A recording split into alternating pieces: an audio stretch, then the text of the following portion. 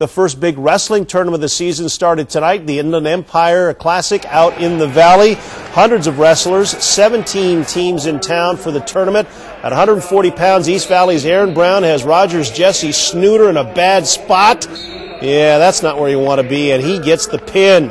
We go to 103 pounds. University's Brandon Matlock puts Hermiston's Sid Britt on his back, and he comes up with the pin. That's the full cradle there.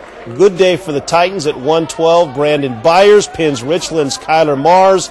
After he gets him in the cradle, he'll go on to get the pin. Semifinal action tomorrow at Central Valley at noon. The finals will start at 3 o'clock, the first of the big wrestling tournaments.